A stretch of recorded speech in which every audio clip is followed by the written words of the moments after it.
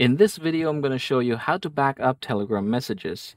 Now, for us to get this done, I just want to inform you guys that there's not actually a direct way in order for you to back up just the messages. Instead, what we have is this one right here. I'm going to go ahead and click this one and then open the settings. And then we're going to go ahead and click data and storage. Under data and storage, you have here automatic media download. You can just go ahead and enable all of these three here. After doing so, you can just go ahead and close this one, and then you can go ahead and begin logging in from another device.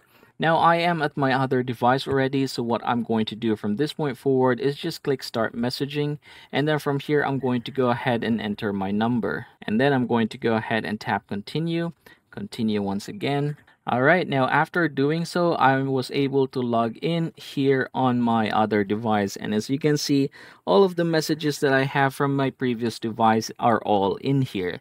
And yep, that is how you are going to get this done, everybody. I hope this video helps you out.